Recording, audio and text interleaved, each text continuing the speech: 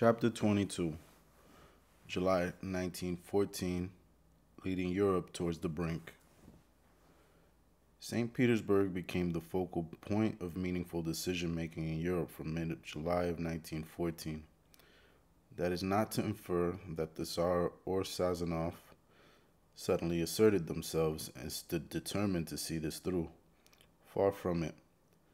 At each stage, the secret elite placemen were physically present to continually and positively reassure the Tsar and Sazonov that they were making the right decisions, reinforcing them in the certainty that their actions were being forced on them by Austria, and behind Austria, mendacious Germany. Gray knew that Sazonov would make the defense of Serbia an issue of national pride, and that the aggressive Russian response would draw Germany into a trap of a European war. Paleolog and Buchanan, the French and British ambassadors in St. Petersburg, were there to constantly embolden him and keep him from wavering from his course as the pressures of such an onerous task increased. Onerous task increased. Poincare's presidential visit had been scheduled to renew promises of a joint attack on Germany that would destroy their common enemy and open the straits to Russia's shipping and commerce. The golden carrot of Constantinople and the straits was almost within the Russians' reach. Every player was aware that Austria had constructed a list of stern demands to punish Serbia. It was an open secret. Gray, of course, knew that Sazonov would make an issue of defending Serbia, and Buchanan's task was to keep the Russian foreign minister sufficiently confident to attack Austria if and when she took retaliatory actions against Serbia. Buchanan telegraphed that Sazonov had warned that anything in the shape of Austrian ultimatum could not leave Russia indifferent. Little wonder Serbia felt secure. The Serbian Prime Minister, Pasic, in the midst of an election campaign that would define his political future, had time on 19th of July to forward a telegraph to all Serbian legations instructing them to impress on foreign governments Serbia's desire to maintain friendly relations with Austria-Hungary. It is surely a matter of regret that he had not sent such instructions earlier to the Serbian press.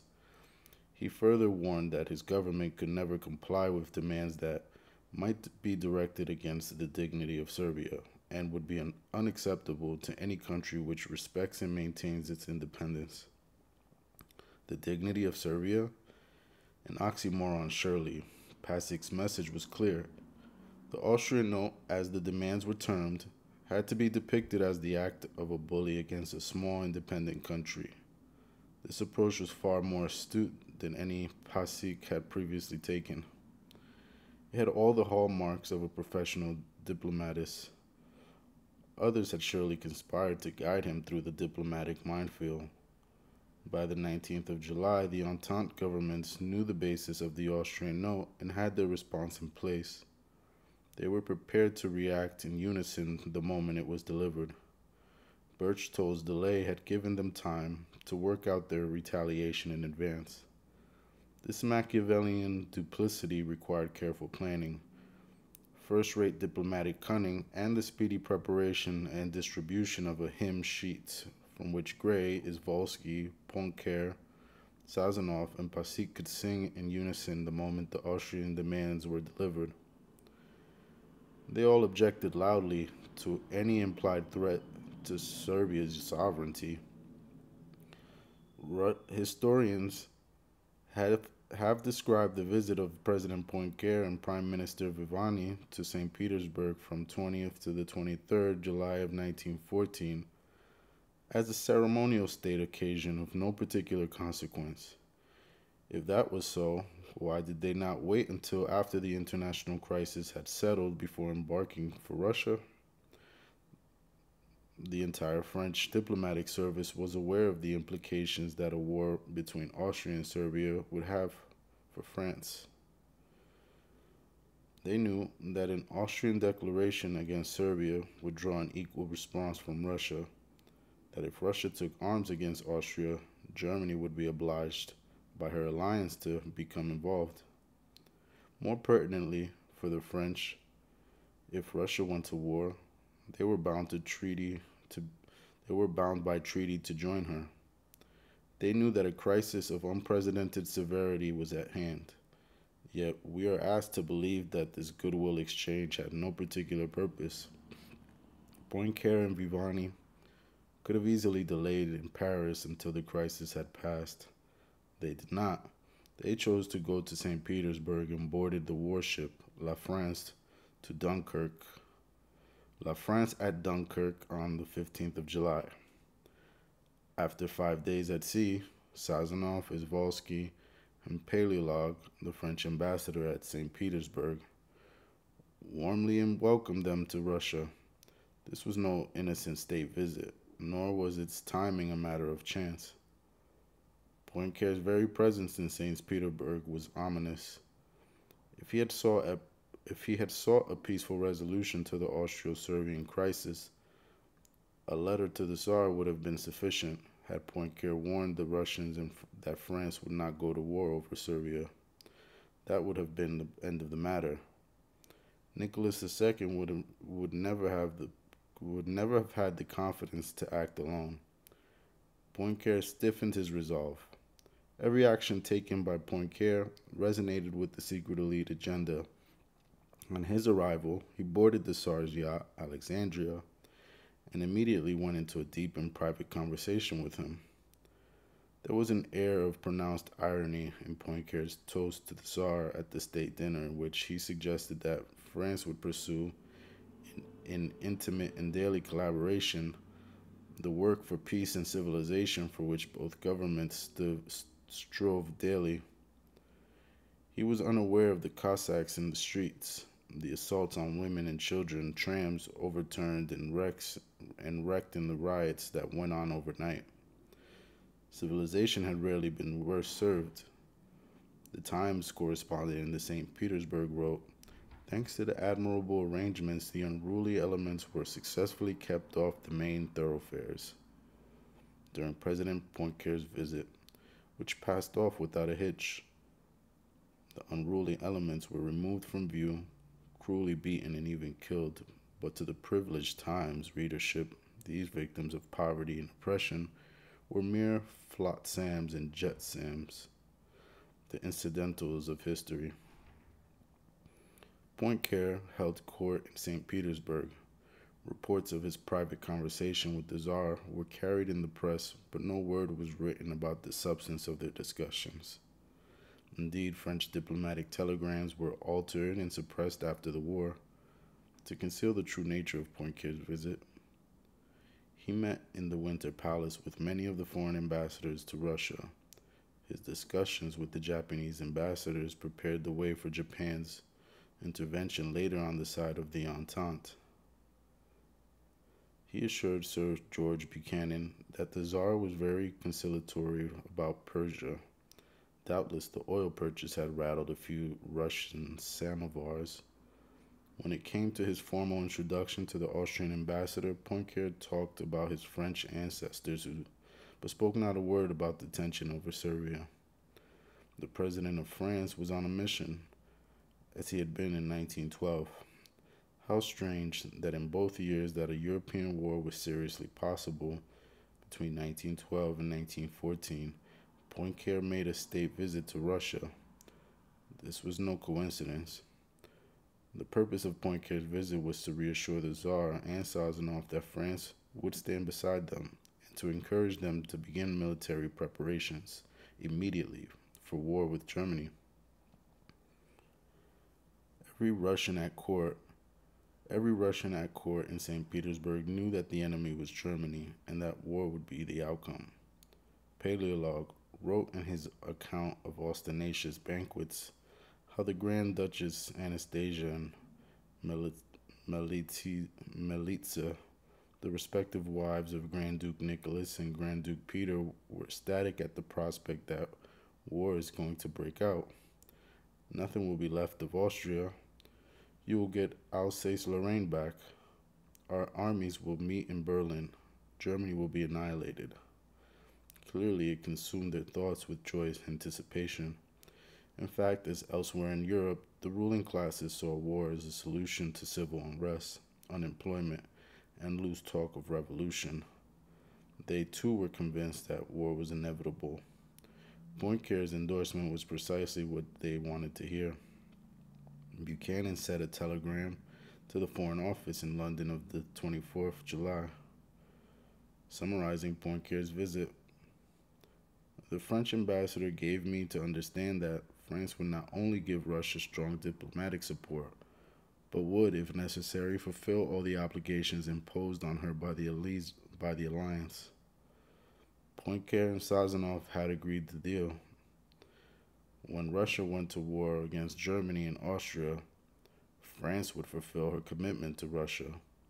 This telegram explicitly proved that by the 24th of July, Sir Edward Grey knew that his world war was ordained. The document was concealed from the world for 10 years, as Izvolsky's biographer Staive concluded. The blank check for World War, signed first by Poincare in 1912, was now signed again. It was no more and no less than Austria given at Potsdam the real check for war, which would be endorsed by Britain, was that which Poincare signed in St. Petersburg. In the Foreign Office, Buchanan's telegram was subjected to minute scrutiny, and the private notes attached to it demonstrated the inner convolutions of the secret elite thinking. Sir Erie Crow's surgical analysis cut to the heart of the matter. Whatever the merits of the Austrian case against Serbia, he believed it would be impolitic to interfere in St. Petersburg or Paris, dangerous even. Dangerous? As in, any intervention from Britain might stop them starting a war? Put all of this into perspective. Austria had suffered assassination, humiliation, and taunts from Serbia, but that didn't count. Russia and France had agreed that they would stand together and go to war, which seemed perfectly reasonable to Sir Erie Crow, so Britain should simply let that happen. He phrased his diplomatic comments in the following way: the point that matters is whether Germany is or is not absolutely determined to have this war now. His twisted logic flew in the face of what he already knew. It was not Germany that was determined to have this war now. It was the secret elite. Years of careful and intricate planning would come to naught if, once again, Germany refused to be drawn in, just as she had done in 1912 and 1913. Crow's reasoning contained an awesome revelation. Our interests are tied up with those of France and Russia in this struggle, which is not for the possession of Serbia, but one between Germany aiming at a political dictatorship in Europe, and the powers who desire to retain individual freedom. Ask yourself this question: what were the coincident interests between Britain and Russia? Shared ambition that could only come to blows in Persia? No, it was war with Germany. Would Britain ever have seriously contemplated giving Russia possession of the Straits? No. Was Russia a land of individual freedoms? No. The very notion of the Tsarist Empire being associated with freedoms was ludicrous. Not one single Jewish member of the British Parliament was free to travel into Russia. This twisted illogical bias was nothing more than the bile of secret elite philosophy. Crow ended his minute with a recommendation that the fleet was mobilized as soon as any of the great powers made their first step to war. But Edward Grey had previously checked that point with Winston Churchill. The fleet was ready and waiting for the coming storm. Feelings in Britain were running high about Ireland, not about Russia, Austria, or Serbia. Nor was there any sense of concern about Germany. Lloyd George had, during a finance bill debate on the 23rd of July, praised the improving relations between Germany and Britain. He looked forward with confidence to a time when the lunacy of international arms spending might reduce the ridiculous tax burden on the British nation. Take a neighbor of ours, he meant Germany. Our relations are very much better than they were a few years ago. There is none, there is none of that snarling which we used to see, more especially in the press, of those two greats. I will not say rival nations, but two great empires. On the very day that Austria's note was presented to the Serbian government, the British Chancellor of the Exchequer publicly praised Germany with a speech that hinted at better times ahead. Little wonder the Germans were confused. Little wonder Sazonov immediately required reassurance of Britain's real intentions. In contrast to the deceptions and secret memorandums that hid the real aims of Lloyd George and his trusted accomplices, German politicians had been trying to keep the Austrian response in context. Secretary of State Gottlieb von Jagow suggested in the North German Gazette on the 19th of July that a localized war was sufficient and appropriate. It was straightforward. Leave Austria and Serbia to fight it out between them. There were historical precedents that justified such thinking, including Britain's own war with the Transvaal and the United States in her fight against Spain in 1898. Russia and France, however, had no intention of holding the proverbial jackets while Austria sorted poor Serbia. A localized Austro-Serbian affair was never an option for the secret elite. The whole point was to draw Germany into war. Bethmann, the German chancellor, remained quietly assured that all proper protocols were being followed, though he was concerned at the slow pace of Austrian decision-making. He sent instructions to the German ambassadors in St. Petersburg, London, and Paris to stress that Austria had every just cause to punish Serbia. He stated that unless Austria was willing to dispense forever its standing as a great power, it had to enforce its demands. Bethmann was confident that in the aftermath of Archduke Ferdinand's assassination, the Tsar would understand the need for the monarchs of Europe to stand together against a political radicalism that sought to put an end to emperors and Tsars, kings and queens, and all the trappings of monarchy. Austria presented the note to Serbia once Poincaré and the French delegation had departed St. Petersburg on the 23rd of July. The delay was futile. The French and Russians had already made their fateful but still secret tryst, and Sazonov's commitment to protect Serbia was absolute. All had been determined long before the Austrian demands became public. Berchtold insisted that the note was non-negotiable.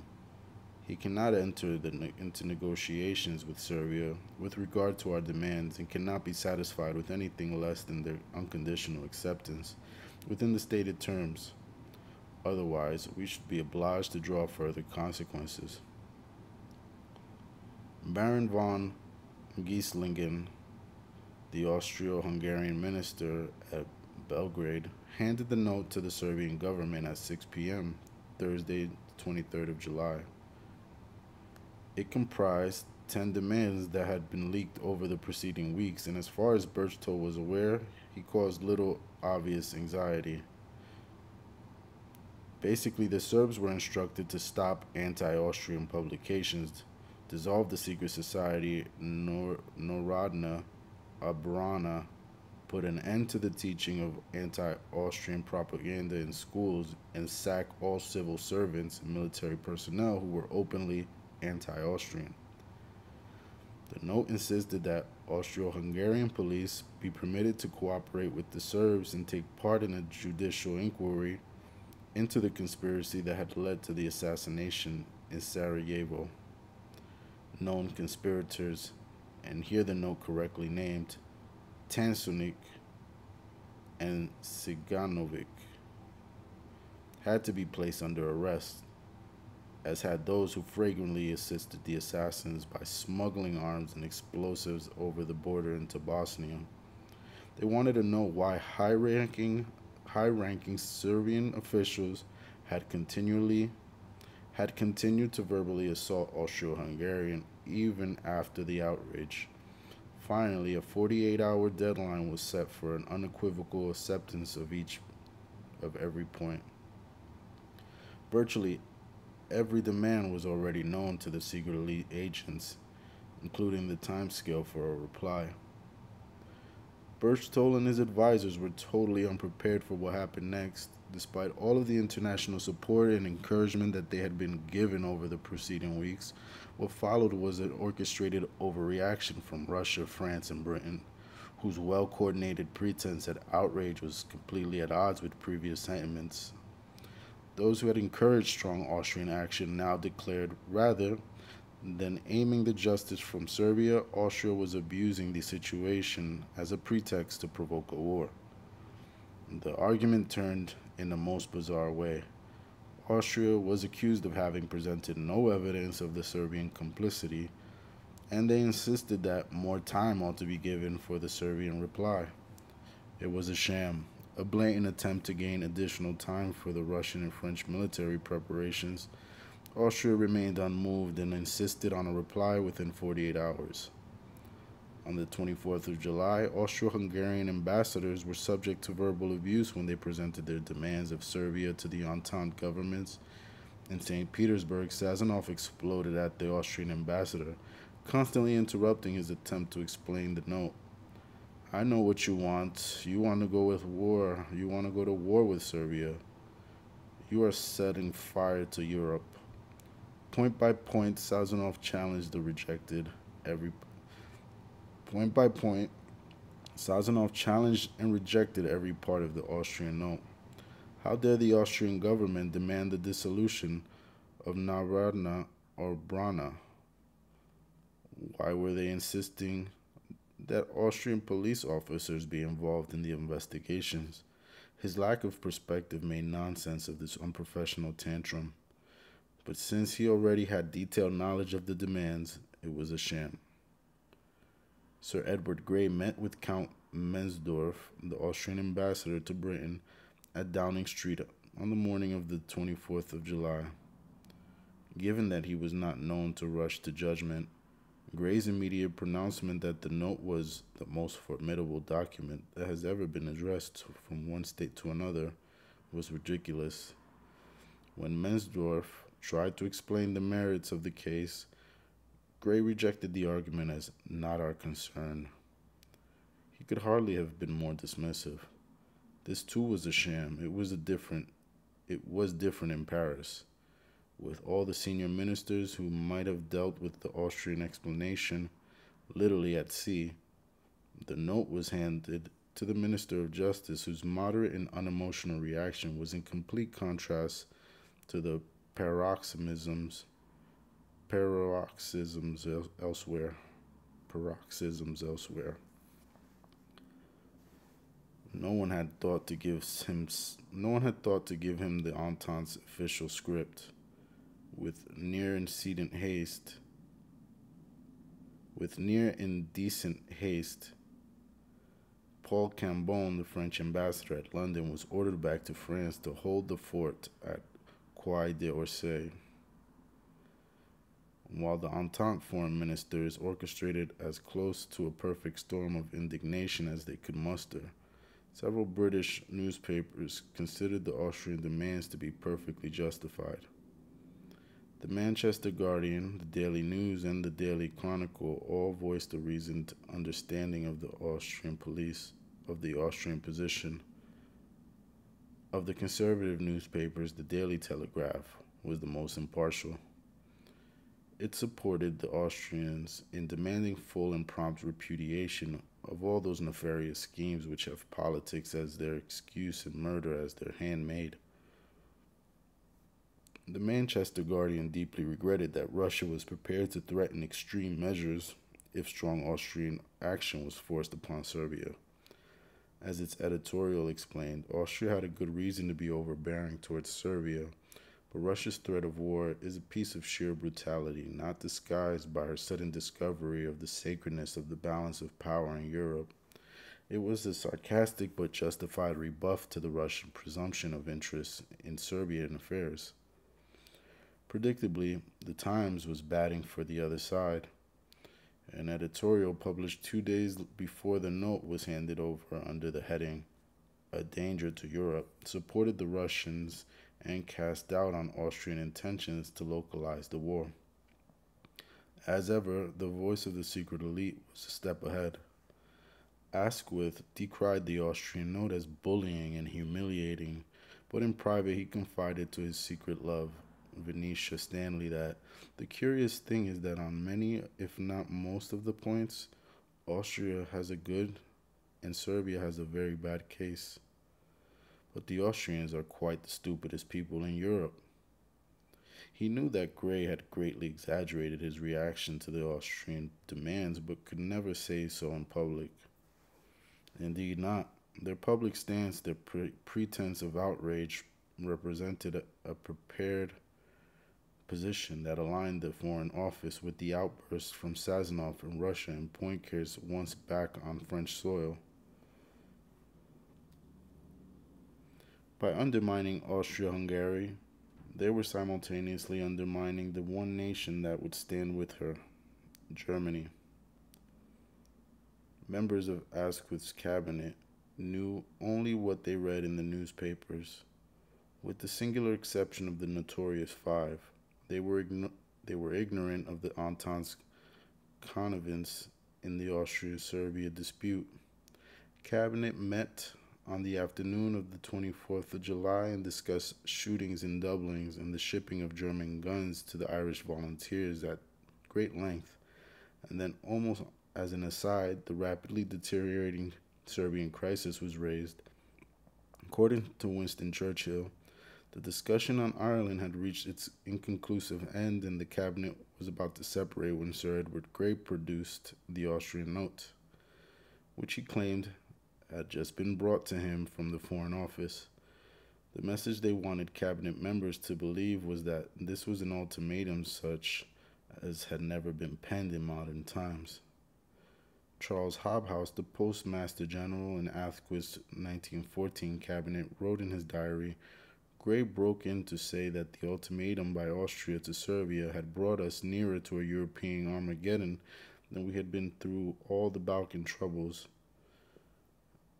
He had suggested that Germany, France, Italy, and the UK should jointly press Austria and Russia to abstain from action. But he was certain that if Russia attacked Austria, Germany was bound to come to the latter's help." If Churchill's recall was correct, Gray must have staged the delivery for dramatic effect. We know that the note had not just been brought to Gray that afternoon, but was handed to him in Downing Street that morning, when he had ranted at Count Mensdorff. That apart, look how the Foreign Office had twisted the note into an ultimatum. Hobhouse even gave the word a capital letter. Notice too how in Hobhouse version, it was not Germany that was at fault. The key to war or peace was Russia. If Russia attacked Austria, Germany was bound to come in.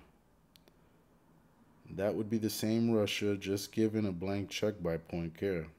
The same Russia with which Sir Erie Crow had advised it would be impolitic and dangerous to interfere. In all of the bluster, the claims and counterclaims that were lodged once war began, focus was placed on Austrian note as if it were the cause of war itself. Austria, however, had been on the receiving end of Serbia's troublemaking and broken promises for years. The Serbian government had participated in the criminal activities of various societies in Serbia and their outrageous anti-Austrian invective. In the days and weeks before the note was delivered in Belgrade, Austria had amassed considerable evidence on the assassins and their controllers. What they were demanding was the minimum required for the normalization of relationships. No vague promises, no procrastination. The basis for a positive resolution to what had proved an intractable problem was laid on the table. It was non negotiable but fair. How else could they have begun to build a lasting, constructive, and meaningful future? The note comprised the minimum conditions that would guarantee Austrian safety from the Serbian menace. At 3 p.m., July 25th, that is 3 hours before the end of Austria's 48-hour deadline, Serbia formally mobilized its armed forces. Frantic military preparations got underway. State archives, the treasury, and the civil service decamped from Belgrade to the interior city of Niš before they handed over their reply, and in the knowledge that it failed to meet the Austrian demands, the Serbians declared their intent. Serbia was getting ready for war. Not that they were the only ones in a hurry. Pasik personally delivered the formal reply a few minutes before 6 p.m. on the 25th of July, and the Austrian ambassador and his entire legation were on their way home on the 6:30 p.m. express from Belgrade. The Serbian reply was carefully crafted and moderate in character. It not only won the approval and sympathy of the Entente's powers, but also the neutrals everywhere. It even commanded the admiration of Berchtold, who described the reply as the most brilliant example of diplomatic skill which I've ever known. But he added that, though it appeared to be reasonable, it was wholly worthless in content. The diplomatic language certainly had all the hallmarks of a professional tactician. Pasik had previously replied on Hartwig, the Russian ambassador, whose ultimately death ought to have left him bereft of ideas. Yet out of nowhere, this comparative non-entity apparently produced a master stroke of international diplomacy. Pasik was reputedly a lost, floundering soul without his Russian mentor. So who was behind the Serbian reply? Belgrade had immediately appealed to Sazonov, Paleolog, and the Tsars for help. Behind the scenes, the telegraph lines between London, Belgrade, St. Petersburg, and Paris nearly went into meltdown. Sir Edward Grey telegraphed Belgrade on the Friday evening, the 24th of July, at 9:30 p.m. to advise the Serbs on how they should respond. He specifically suggested that they give a favorable reply on as many points as possible within the limit of time, and not to meet Austria with a blank negative. He wanted them to apologize, express regret for the conduct of their officials, and reply in a manner that represented the best interests of Serbia. Gray refused to give any further advice without liaising directly with Russia and France. His time-serving words sufficed to cover the fact that Britain, France, and Russia had already agreed their joint position. The greatest input to the Serbian reply came from Paris in the person of Philippe Berthelot, Assistant Director for Political Affairs at the French Foreign Office.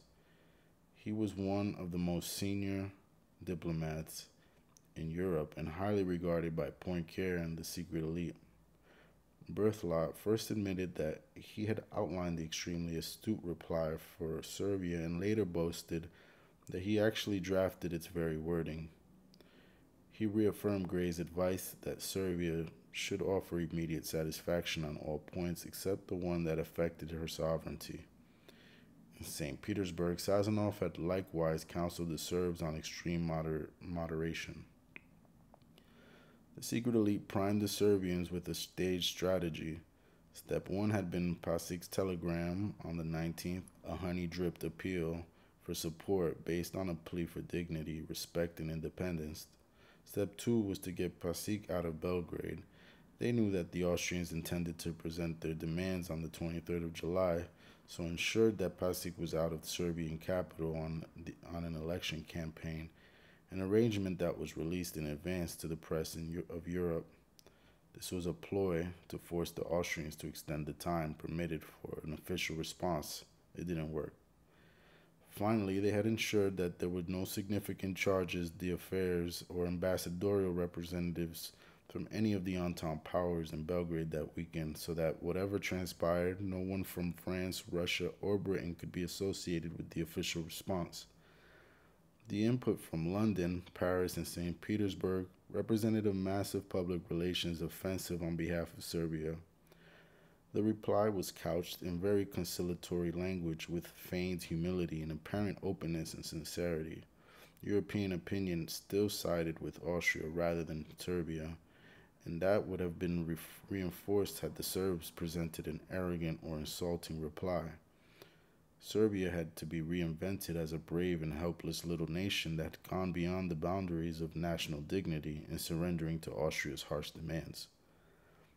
Of all the diplomatic ruses before the war began, there was no cleverer subterfuge than the planning of the Serbian response to Austria. To the unwitting, it appeared as though all points bar two had been accepted and that poor little Serbia had yielded to the immense and unfair pressure from her neighbor. Kaiser Wilhelm, for example, returned from his 3-week cruise and hailed the Serbian reply as a triumph of diplomacy when he first read it. Wilhelm jotted on it, a brilliant performance for a time limit of only 48 hours. This is more than one could have expected. He was convinced that the Austrians would be satisfied and that the few reservations Serbia had on particular points could be cleared up by negotiation. Kaiser Wilhelm's immediate and spontaneous response clearly indicated his belief, indeed his joy, that all risk of war had been removed. With it, the Serbian response, every reason for war falls to the ground. Wilhelm's analysis was sadly naive. He accepted the Serbians' concessions at face value, but the Austrians did not. The reply included carefully constructed conditions and reservations that were not immediately apparent. First impressions can often be misleading. While the Serbian response appeared to consent to virtually every Austrian demand, it was so hedged with qualifications that the Austrians were bound to take umbrage. Only 2 of the Austrians' demands, number 8 and 10, were accepted in their entirety, while the answers to the others were evasive. Reservations and lies had been carefully disguised by skillfully dissembling. For example, where the note insisted on the arrest of Tansunik and Siganovic, the reply stated that Siganovic had fled and it had not been possible to arrest him. The implications that the Serbians were actually trying to arrest him was a lie. Siganovic was a personal friend of Pasic, and the prime ministers knew that his friend had been secretly reaccommodated with the full knowledge and assistance of the Serbian chief of police. The most important Austrian demand was rejected outright. Berchtold insisted that judicial proceedings be taken against everyone associated with the assassination plot and that Austro-Hungarian police officers be directly involved in the investigations. Serbia balked at this, claiming that such an intrusion would be a violation of her constitution. That was not the case. The Austrians had demanded that their police be allowed to assist in the investigation of the crime, not that its officials be allowed to participate in internal Serbian court procedures. There were numerous precedents for such cross-border police involvement, but the Serbs nailed their colors to this spurious assertion and claimed that the Austrian note was an infringement of their sovereignty. How strange, the Belgian ambassador had warned 3 weeks earlier that Serbian sovereignty would become the central issue. The secret elite knew that Austria would not accept the reply. It was specifically designed to be rejected. No amount of cosmetic wordplay could cover the fact that it did not accede to the Austrian stipulations. The lie that Austria-Hungary deliberately made the note so tough that Serbia would have no choice but to refuse it has unfortunately been set in concrete by some historians. The argument put forward generally claims that war was to be provoked and the murder of the Archduke provided a perfect occasion. The Austrians were told that they should use it to attack Serbia, Russia's client, and the means chosen was an ultimatum containing demands that could not be accepted without the loss of Serbian independence.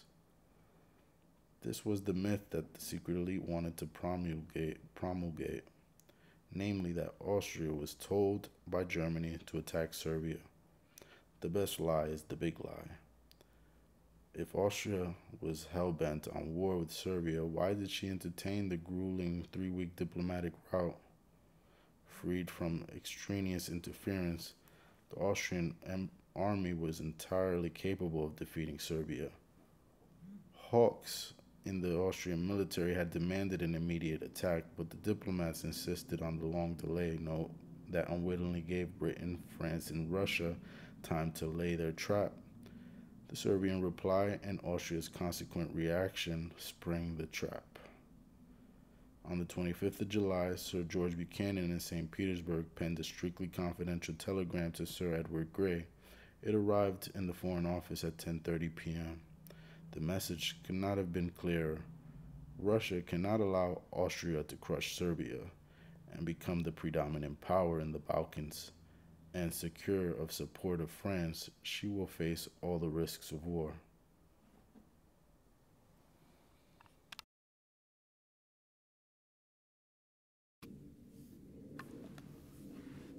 From whose imagination did the notion of Serbia being crushed by Austria spring?